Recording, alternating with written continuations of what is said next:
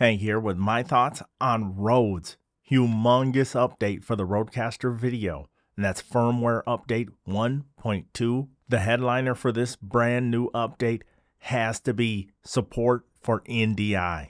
NDI stands for Network Device Interface.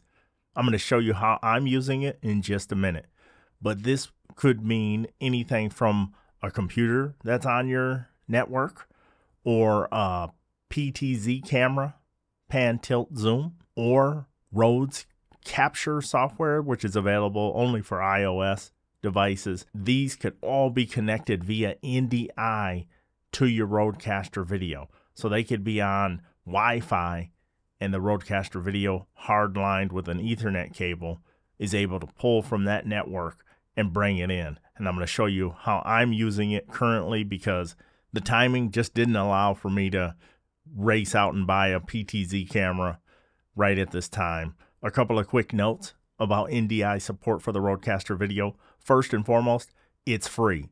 So there's nothing extra to pay to have this functionality. It's absolutely free for all RØDECaster Video owners. And number two, this only supports NDI HX, not SpeedHQ. NDI HX, or High Efficiency NDI, prioritizes lower bandwidth usage, while SpeedHQ, also known as Full NDI or High Bandwidth NDI, prioritizes the highest video quality and lowest latency. But let me show you how I'm using NDI currently. Since my computer is on the same network as the RØDECaster Video, I've enabled the NDI support by downloading a little free piece of software on my computer, and I'm able to share that on my network. And now I can switch over and I can share my screen on a show. So instead of running a cable via HDMI, or if it was DisplayPort or whatever, and I have to convert it to HDMI, I can now just pull that off the network. So I have 3 computers.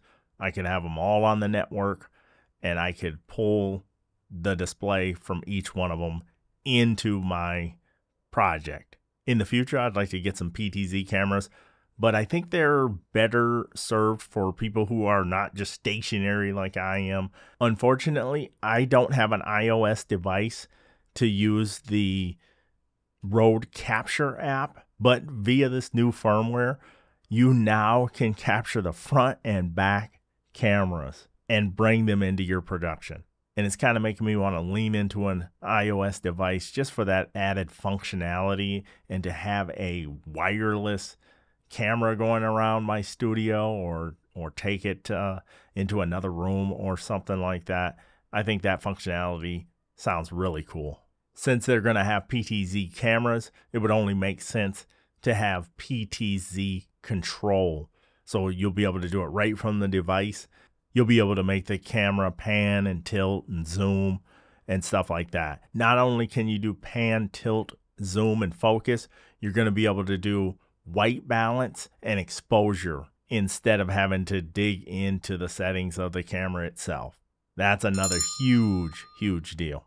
So obviously I have a scene set up here where I'm on my camera as an overlay to the NDI enabled desktop of my computer. Now, since we're already here, I'll share with you rounded corners. So instead of me being this rectangle like this, now I can do rounded corners and have the trim around the edge of the videos, and I could even change the colors of those. And I could make these circles if I really wanted to, but I kind of wanted to maintain the aspect ratio. Because now you can do stretch and skew and stuff. You got to be a little careful with that so it doesn't look too funky with text or whatever you're trying to overlay on the screen. But I just think it's amazing that you can dig in here and mess with that. And even when I was resizing my image, I can tap a little button and kind of drag it over to recenter me. Personally, I think the rounded corners add a lot to the overall presentation. There's nothing wrong technically with having this kind of a rectangular look or even a square look if I wanted that, but there's just something a little extra catchy and flashy about having the rounded corners. Well, this might be the lowest point of my content creation journey, but I have to do what I have to do to show you key mask.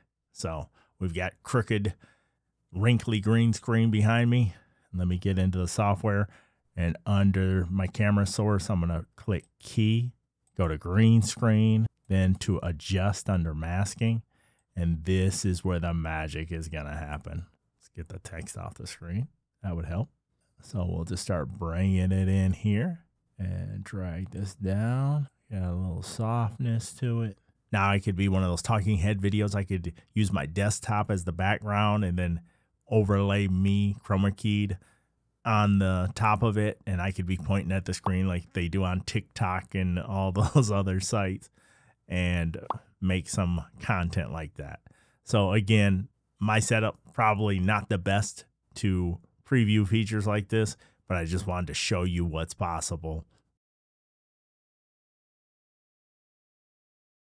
The next feature is audio and video linking, now using the RØDECaster Pro 2 or Duo channels. So you can tie them in for auto switching. So let's click on the RØDECaster video, click on auto switching. We'll click on camera 1 and turn it to on high priority. So down here, I'm going to add audio link and go to combo 1. You'd be able to set up any kind of combination you want for your cameras and your audio sources. But that's just how I will tie in mine. Camera 1 and combo input 1. And instead of having to set up scene after scene after scene, now you could just bring in inputs as an overlay. And you can resize and make it look how you want it to look. Sky's the limit on some of these new cool updates. Other minor improvements and changes include pre-mute meters. The meters are now pre-mute and grayed out when mute is active. This shows you that the channel is active but not part of the mix. New output mixes. Separate output mixes are available for HDMI A, HDMI B, and NDI. Host name change. The default name for all units, RCV, RØDECaster Video, -JF, and then the serial number. So this ensures each unit has a unique ID for networking reasons. There's a pencil icon next to the name in the RØDECaster app to indicate you can change the name. If they would have just included NDI support, that would have been fantastic. But instead, they included all of these different features that are absolute wins for us, the consumer. What are your thoughts about the RØDECaster Video Firmware update? Be sure to chime in the comments down below. As always, thank you.